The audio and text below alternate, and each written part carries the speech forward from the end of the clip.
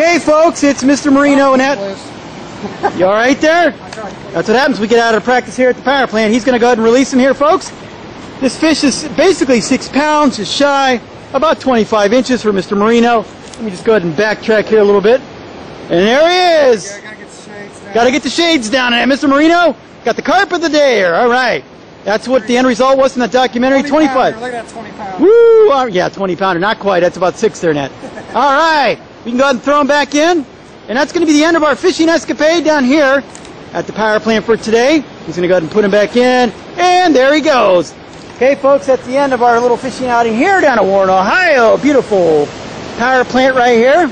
We're going to go ahead and do the festivities of leaving. So, till next time, folks.